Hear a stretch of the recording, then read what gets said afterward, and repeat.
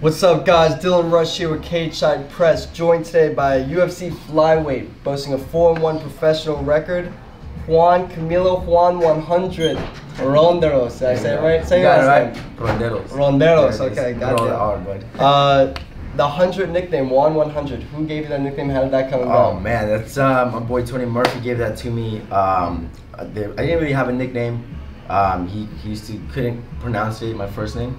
So he just said 100 because I had a 100% winning rate, 9-0 as an amateur, 4-0 as a pro. Obviously that one loss kind of killed that for me, so I'm in the middle of maybe possibly changing that.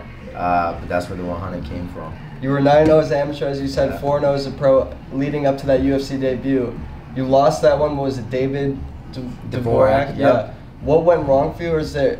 I feel like the first loss is always like, it's a turning point for some fighters. Like, it's a crucial point where there's some takeaways, where there's some things you learned about yourself in that loss. Man, that loss was, I don't even know how to explain that. It was a 10-hour notice. UFC called me at like 11 o'clock at night on Thursday. Hey, can you make weight on tomorrow at 9 a.m.? I told them, yeah, I can totally make weight. You know, I was hungover, had partied that week. But you're not gonna say no to the UFC. You know, fighting the number 10 in the world. I was number 69 in rankings. Yeah. And man, it was God sent. It was a blessing. It was all a dream, literally. Yeah. It didn't hit me until after I got home. Like, oh shit, dude, I fought in the UFC. Yeah, oh shit, dude, I got choked out. You know, it made me better. I think if I would have won that, my pride would have gone through the roof, and I wouldn't have grown as a person, as a fighter. And so I'm thankful for that loss now. You know, you don't see that then, but it's all right. No regrets about taking that fight? Not at all. No regrets. I'm in the UFC, been in the UFC for 2 years. Oh yeah. They're taking great care of me, and it just made me completely better than if I would have won, I think. So I met you in Arizona originally. Yeah. Now we're together in Las Vegas. Were you living there, or were you just there for that one event? I was cornering a few friends in that event. Was it Free Cussler were you cornering, or no? Yeah. Really?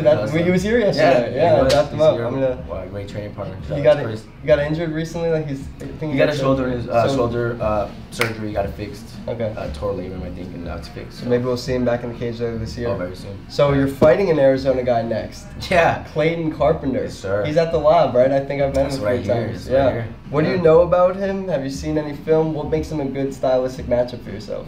He's definitely a good fighter. I feel like he's nothing special per se. I mean, we're all great fighters. Every UFC fighter is an amazing fighter, nonetheless. Definitely have to respect his power.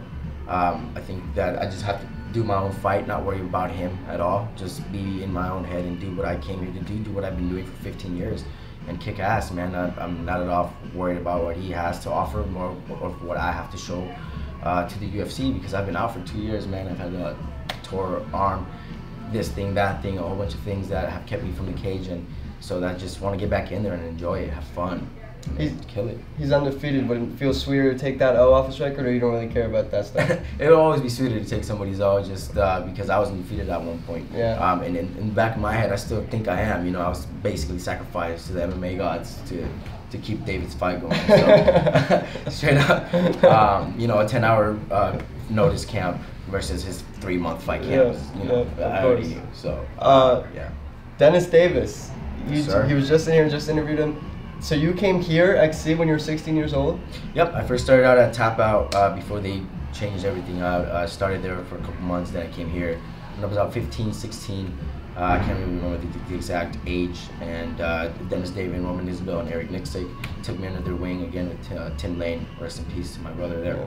And then just grew me as a fighter from teenager, man. I made the amateur team when I was 17. And then just been evolving me ever since, and still be evolving together, me as a fighter and them as coaches, and extreme born and raised, and now I'm in the UFC. And what brought you to, like, what got you into MMA though? Like, I know you said you were 15 to Tap Out, but what made you want to do this? Were you a big fan of the sport growing up, watching it? Or? I was a big fan of the sport. Definitely when I tried wrestling in my high school, man, but I couldn't really get into it. I hated just not being able to do more. You know, so after the wrestlers were done, me and a couple of my friends would have a deal with them that, hey, we'll clean your mats and we'll clean everything if you just let us train. You know, and then after the wrestlers were done, me and like 5 of our guys would just train MMA. Like, we didn't know jack shit what we're doing. We just kind of beat each other up and pretend to know what we're doing. There's actually a video of us like beating the shit out of each other in the wrestling mats after, and we just kind of created an MMA club. I brought it up to the principal. He was okay with it, and we had the janitor to be our advisor or coach, and that's kind of how it grew. And then eventually, you know, I looked through a couple of gyms, and I found Extreme Couture, and the rest is history, man. And this is home, Yeah, home for this is good. home. Oh yeah. What can you tell me about the crop of flyweights and bantamweights you have here at XC and just in Las Vegas in general? It seems like a lot of amazing bantamweights and flyweights out here. Monsters, bro, monsters. I mean, ever since Cejudo saved the class, I mean, everybody's just been getting bigger, stronger, faster, better, more. Brandon Moreno and friggin' Figgy, amazing wars, making a name for us, smaller guys, you know. And just the competition is getting elite, man. I mean, if you're not on top of it, you're gonna fall behind, and that's why I try to grow more and more every day, not only physically but also in the aspect of the chess match, aspect of my grappling, aspect of the striking, just staying ahead of the curve so I can become what I want to become as a champ. Who's winning tonight, Figgy or Moreno? Oh man, my heart's with Figgy, and but my brain is with Moreno. Really? Most people it's the opposite. I'm sorry, Yeah, okay. Excuse me. Bet that out for me. Your brain's with Figgy? My brain is with Moreno and my heart is with Moreno. Figgy is a monster, but I think Moreno is just that. It's just hungry like that. He just came from the bottom, and I know what that feels like. And you have nothing to lose when you came from nothing. I mean, Figgy did the same thing, but he's been at the top for so long. Moreno has been back from adversity for so many times. You know that I think that he's gonna get that tonight. I mean, it's back and forth. They can either one could win.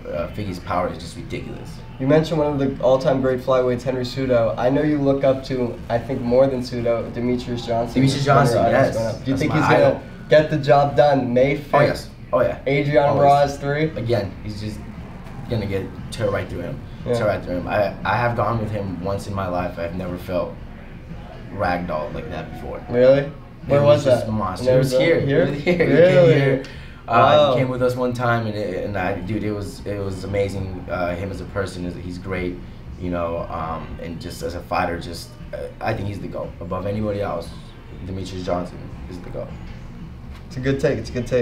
2023, is this going to be a more active year for you? What do you expect from yourself? What do you expect to show the fans in this 2023 year? Just expected to show me who I am, what I can bring to the table, and who I am as a person, as a fighter. In 2019, I fought 4 times in 9 months against very elite people, 2 titles, ex-UFC fighter. I mean, that's me, man. I just like to fight. I love to fight. There's a time in my career where I've had to have breaks because either people won't fight with me or injuries. And my last official actual fight camp was 4 years ago. Wow. So the last fight was a 10-hour notice, so I don't count that, you know. But my last That's actual crazy. weight cut, my last actual 10-hour notice, dude. That's crazy. And I missed it by 2 pounds, had to pay him $3,000, so. But it's fine, I'm in the UFC now, so I'm grateful for everything that happened. Worked out. Yeah, it's supposed to be how it's supposed to be. You don't see that now, but my faith is stronger than that, so. Wow. All right, last question. Finish every interview with this question. You might have heard me ask Dennis. I gotta ask you, when it's all said and done, fighting, training, whatever it may be, what do you want people to remember most about Juan 100?